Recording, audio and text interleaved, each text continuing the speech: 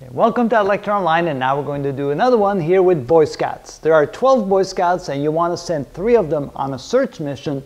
How many search teams can be assembled? How many different ways can you take 3 Boy Scouts and send them on a search mission? And here you have to recognize that order doesn't matter.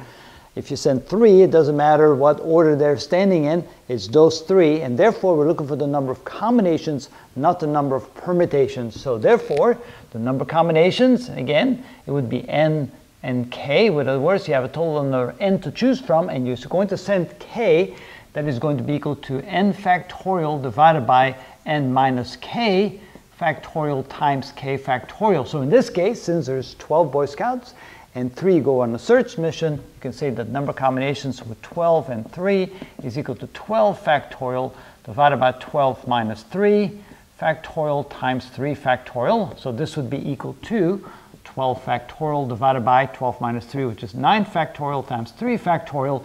And then notice that 12 factorial divided by 9 factorial would be 12 times 11 times 10, because 9 times 8 times 7 on down would be canceled out by the 9 factorial.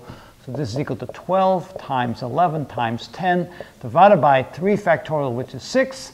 And then the 12 and the 6 cancel out. That's 1 and 2. So it would be 20 times 10, that 22, that would be 220 different search teams can be sent. In each case, it would be different combination of 3 Boy Scouts. And that is how we do that problem.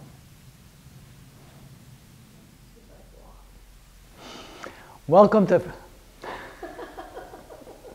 You got me off track.